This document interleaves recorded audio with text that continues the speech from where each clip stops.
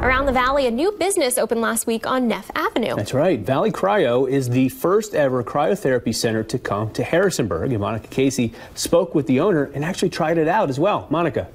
The Titan Cryotherapy Chamber in Valley Cryo came all the way from Poland, and it was definitely worth it. During cryotherapy, your body is exposed to temperatures below negative 200 degrees for about 3 minutes.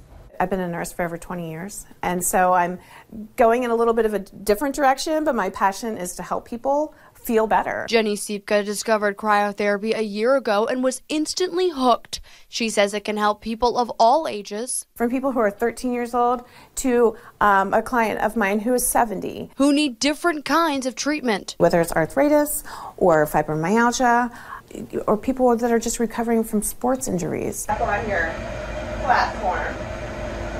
I tested out the treatment. Your session is now starting. We expose your body to a super sub-zero temperature of negative 210 degrees, essentially, for 3 minutes. In the chamber, your body is in emergency mode.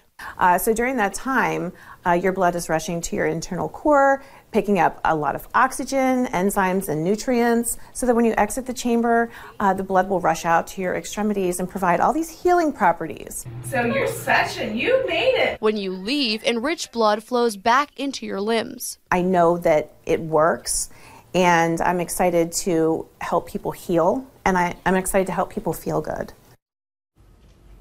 And Bob was asking me last hour if it was cold, and it didn't feel like you walked right outside. It was more immediate than that. So I said my limbs didn't feel that cold. It's just my whole core was very chilly. Was it like when you jump into a really cold pool or something like that? Yes, okay. It was so shocking at first, but it was nice because Jenny stays in the room with you, so she and I, we were chatting. I was doing little calf raises to take my mind off how cold I was, so it didn't feel like 3 minutes. She told me when I was 2 in, I was like, okay. That would be more comforting that she's kind of talking to you. You're supervised, and also if you get claustrophobic, it's nice to have someone there. Yes, definitely. In case you need the support. All right, thank you very much.